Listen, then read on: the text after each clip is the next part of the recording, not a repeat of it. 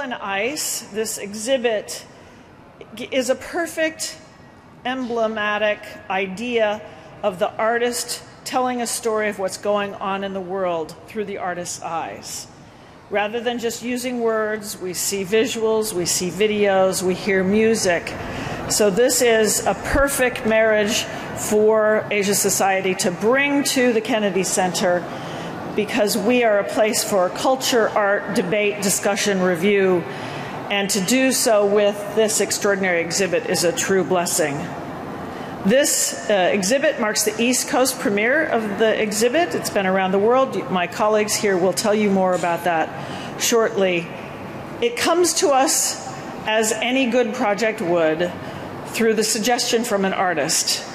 I was in a conversation with my longtime good friend, Michael Tilson Thomas, the former conductor of the San Francisco Symphony, the conductor, artistic director laureate of the New World Symphony, and he told me about this exhibit that had been in San Francisco.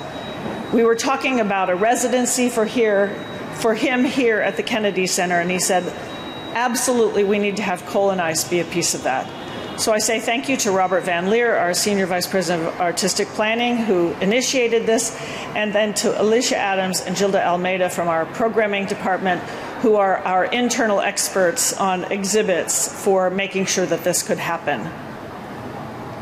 It is particularly poignant for us in this, our 50th anniversary season of the Kennedy Center, to be hosting this, because this exhibit is a reflection on what has happened and looking backward, but also an opportunity for us to look forward, to understand the role of artists and we as citizens in our world as to what we can do to help our world.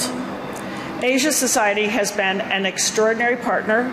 It is not impossible to say it would not be here without them.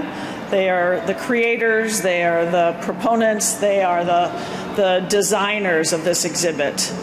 We are just the home, and we are very, very happy to be the home for this exhibit for the coming weeks.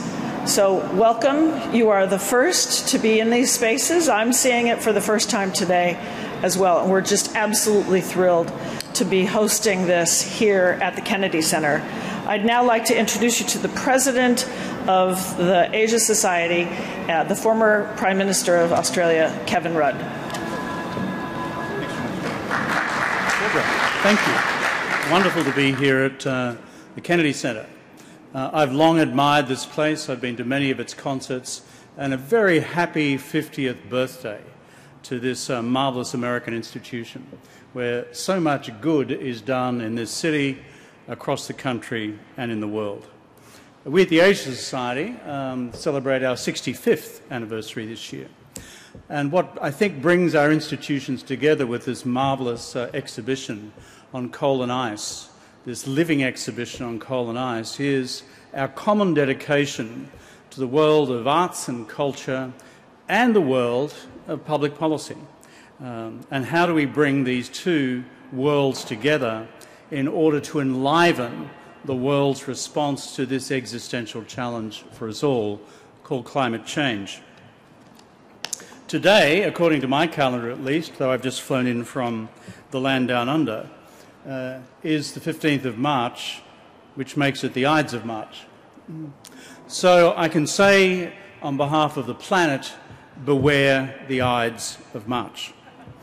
Because what you see before you in this extraordinary exhibition put together by my friend and colleague Orville Schell and his colleagues in the Asia Society is a living expression of what happens with the mining of coal to sustain people's livings and to provide warmth and energy, through to its impact on the glaciers of the Himalayas and glaciers the world over, through to the river systems of the world, through to the extremity of weather events around the world, through to the impact on the biosphere, including ourselves as human beings, through to what can be done about it by way of renewable energy alternatives. And so what we seek to do in this exhibition is to bring the narrative of each together into a story which makes sense for us all. And that's what Coal plus Ice is all about. Orville Schell has put this together first and most originally in China itself. What you see by way of the extraordinary photography of the Himalayas is done by his team a decade or more ago. What is interesting about the journey of this exhibition, Coal and Ice, is it has also tracked and mapped the journey on climate change of China itself. Orville and I, for our sins, are what we call in the trade sinologists. That is, we were useless for anything else in life other than the professional study of China. So we've studied our Chinese language, we've studied our Chinese history, and together, Orville, we've spent I don't know how much time in the country over the years in one capacity or another. But for those of us who study the country carefully, we understand full well that China's own national consciousness on climate has come quite recently. And it came because of the impact of coal on the lungs of Chinese workers. It came through the impact of tailings dams on the purity of China's water supply, which in turn impacted the quality of its agriculture and the safety of its food, and eventually the particulate matter pollution in the atmosphere across China's major cities.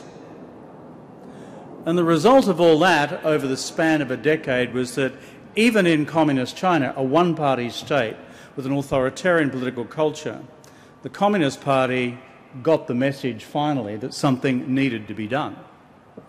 And through the agency of President Obama and his engagement with President Xi Jinping in the lead-up to the Paris Agreement on Climate in 2015, finally changing Chinese consciousness and finally changing political consciousness in this country came together and formed the Paris Agreement.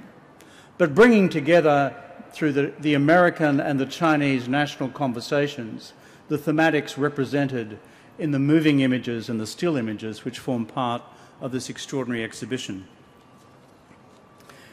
It may seem curious that we are launching this here in Washington, D.C. as an existential challenge for us all, that is, sustaining the planet itself, at a time when all of our minds are focused on the ancient crudities of geopolitics, Russia's heartless and brutal invasion of the Ukraine, and also, parallel to that, an important debate about China's support or otherwise for Vladimir Putin's actions in Ukraine. Geopolitics, classical geopolitics, has come roaring back onto the global stage. But you know something, in our national political lives, whether it's in the United States or China or my own country, Australia, guess what? We have to walk and chew gum at the same time. Deal with geopolitics, deal with the challenge to the inviolability of national borders, which have been fundamentally violated in the invasion of Ukraine, and at the same time wrestle with this pan-civilizational challenge called climate change. We don't get a choice anymore of we'll focus on this and we'll ignore that. The world doesn't tolerate that, and last time I looked, the planet itself doesn't necessarily accord to the political calendar of the year. It has its own rhythm, rhythms which have been violated by human impact on it. And so despite what is unfolding in Ukraine, despite the debates which dominate the Congress and the parliaments and assemblies of the world this day, legitimately on Ukraine and the future of the global order, this too is part of what needs to be done through that fractured global order, which is why we're here at the Kennedy Center today. As I introduced my colleague Orville Schell, could I also make one reflection for our friends back in Australia? You see, climate is global and climate is local, and it's also intergenerational. I once, when Prime Minister of Australia, was well and truly ridiculed for arguing the proposition that climate change represents the greatest moral challenge of our generation. I said that more than a decade ago. I mean it today, and I make no apology for what I said back then. And the reason is this: our failure to act becomes a matter of intergenerational justice for what we morally then conclude can safely be bequeathed to the generation which follows us. Back home in my country, Australia, a group of young kids have taken the Australian government to court on what our laws describe as a duty of care to the next generation, on critical environmental decisions which impact on greenhouse gas emissions. Anjali, Isolde, Ambrose, Thomas, Bella, Laura, Ava, Luca.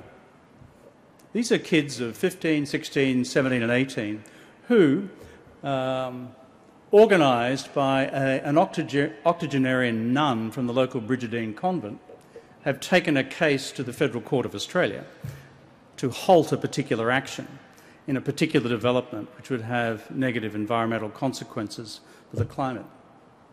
They won their first round of the court case, and yesterday they lost the second round. So those kids are feeling despondent today. So in my own way, I'd like to dedicate this opening today to them and the courage of the kids of the world as they take up action, take up the challenge which many of my generation have left slide to one side, and we honour their contribution to the cause. Orville Schell, in the world of the Asia Society, the world of American journalism, a regular writer in the New York Review of Books, the New York Times, the Washington Post, you name it.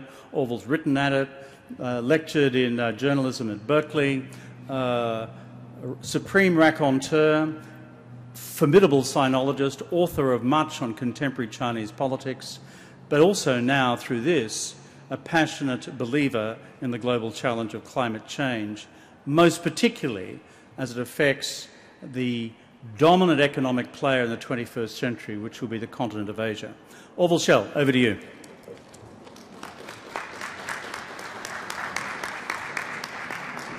Well, thanks, Deborah, and thanks, Kevin, and to the Kennedy Center staff and to my own team. Wonderful. Somehow you got this thing up, and all the photographers, our curators, who you will meet shortly. I just have a few very short thoughts. I think Kevin said it well. You know, it doesn't matter if there is an invasion, if there's a pandemic, if the Capitol is being overturned by rebels in America, climate change goes on.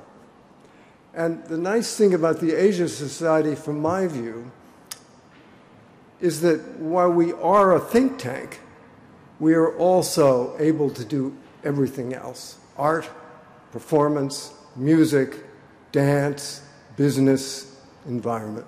And that is why we can be here today. Just very quickly, let me tell you how all this very strange production began. You see this screen. My friend David Bashirs, who you'll meet in a minute, a photographer somewhere out in the dark here, he and I were making 2 frontline films on Tibet. And David has been up Mount Everest 5 times. And he started to say, you know, the glaciers have changed. And then he did something quite amazing. He got the photographs that were taken by George Mallory in 1921 at Everest, went back to exactly the place where Mallory took them, and you'll see them here in a minute, and he retook them, and you just see the glacier drop. And then my dear friend Susan Meiselas, magnum photographer, she and I got together and started thinking, let's document coal in China, the largest emitter of carbon from coal. So we went off to China on several trips. It's another long story. And then all this somehow came together. And that's how coal plus ice was born. And we thought, all right, let's take people on an odyssey of what happens and to create the effects you see in there. Let's put a stage right in the middle of it, and let's try to pull people into the show, sort of like a carnival barker with a good something inside. And that was our conceit. So now, let's turn to a few questions from you all to Deborah and Kevin, and then I want you to meet our curator, Jeroen de Vries, and designer, and our curator, Susan Meiselas, and the photographers who are here who put this thing together, at least some of them. So if you all have any questions, now would be the time to pose them. Any questions? I'm stunned by your muteness. Yes. Hey, so my name is Eric. I was curious a little bit kind of why this is here now, and like you say, this is its debut on the East Coast. Why now, and why here in D.C.? Well, Deborah, you've touched on that, but tell us more. Michael Tilson Thomas was the first to bring it to me, and he will actually be in residence the next couple of weeks. And it is bookended by important days, and we felt like this was a good time for us to do it. We at the center believe that artists and reflections of artists actually amplify and tell a different story. And so this space is actually a great space for that conversation.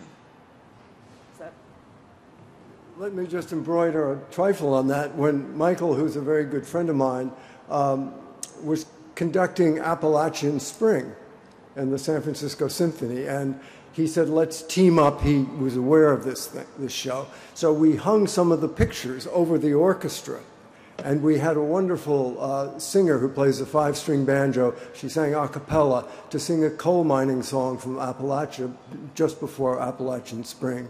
And then we did myriad other things with Michael, and that's how, with Robert Van Leer, he said, let's try to get this thing confected together in Washington.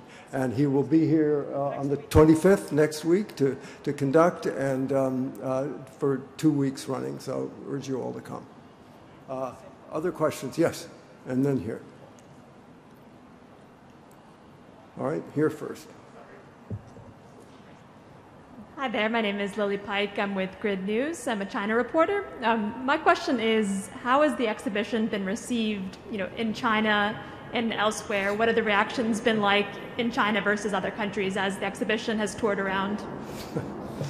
Well, it's never been easy to do anything in China. We went and we had Yo-Yo Ma, Meryl Streep, Jonathan Spence, one of the Coen brothers, Alice Waters, and we did this magnificent show in the National Theater, and they wouldn't let us sell tickets. We had to only buy invitation only. So that was difficult back in the easy days. Now I would say you shouldn't even bother trying. Hope that will change, because if you don't have China in the game on climate change, you don't have a game. That's, as Kevin said, the bitter reality of it. Yes. David Smith of The Guardian. I think journalists and scientists and others have a difficulty with the climate message of spelling out how serious it is, but while still maintaining some hope that all is not lost and something can still be done. And I wonder, did you have a similar balancing act with this exhibition? And do you feel there are things here which make people feel, I'm not going to despair, but that it's not too late to salvage this? Well, when it comes to hope, I'm going to turn it over to my colleague, Kevin. Yeah, it's a really good question, because I read out the names before of 8 kids in Australia who are in the vortex of this. Hope versus current realities. But as someone who's been active in the global climate change debate and public policy action for the last 15 years, let me give you a few things to be encouraged by. One is, when we began this odyssey, frankly, back with what's called the Rio Conference on Sustainability back in 1992, no one knew what the hell we were talking about. That's 30 years ago.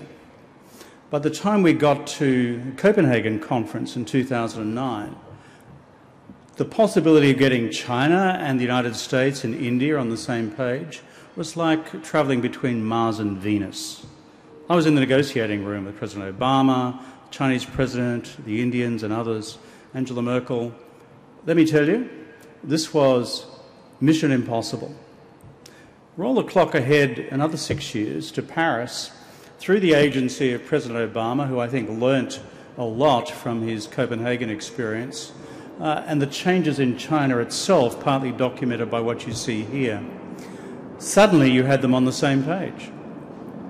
And even by the time you get to the relative disappointment of Glasgow last year, in the conference of the parties, what you see still is a global consensus emerging for the first time about global carbon neutrality by 2050, and with later commitments by China 2060, India 2070. Still too late for the planet, but my point to you is this. These folks, these governments, these countries are slowly rolling out their wagons in a direction which was inconceivable 30 years ago, 20 years ago, and 10 years ago, and I believe it will get faster. Final point is, one of the reasons, apart from the objective climatic evidence that we see before us, of the type that we've just seen with the most recent International Panel of Climate Change Scientists report released only 2 weeks ago, one of the reasons, apart from the objective science which the political class ultimately have to respond to, is the kids of the world whose names I read out before. Those kids are all now voters in their respective countries. Not in China, they don't get to vote. They do get to vote in India, which is interesting. And there is a palpable move across the democratic world on the part of young folk who will be inheriting this planet for the duration of the century, that the time for action was yesterday. And that is compelling an otherwise compromised political class today to do things that they feel politically uncomfortable in doing. So, as Bismarck once said of the business of global politics and of national politics, it's like making a German sausage, never a process to be observed too closely. So it is with international political action on climate and national action. It's a very untidy process. But the arc of history is bending towards planetary justice on this one.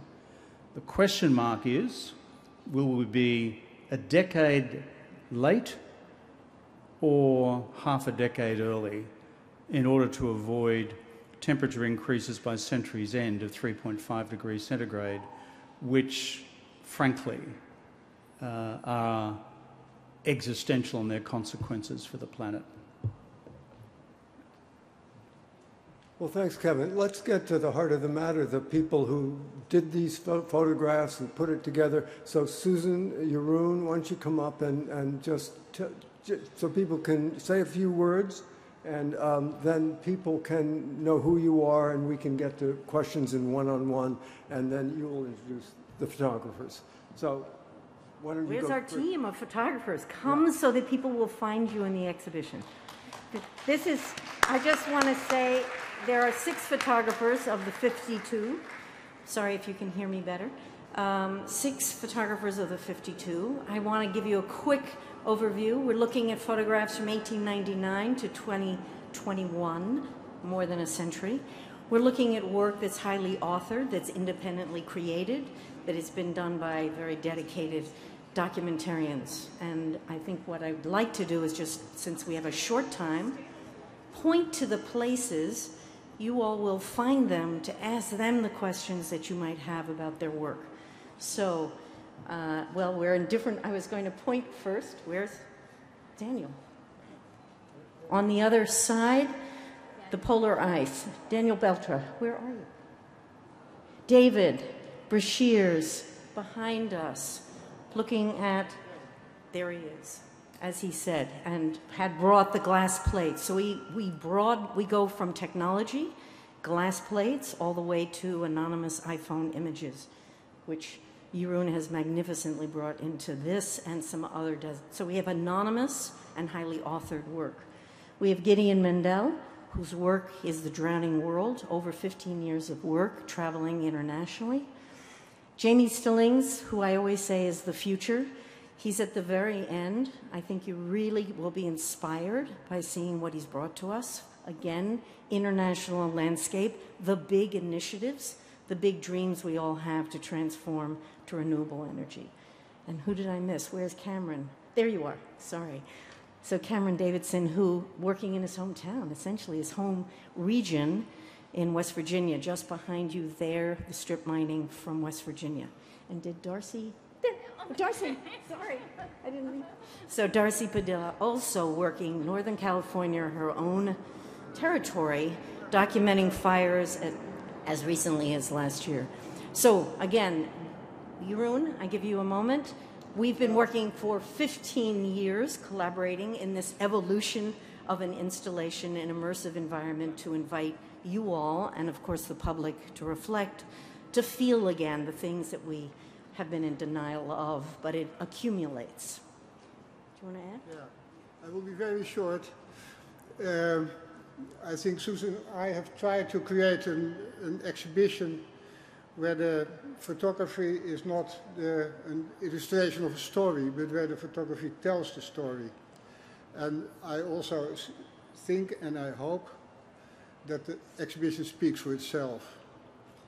So this is actually all I wanted to add. Yeah, hopefully.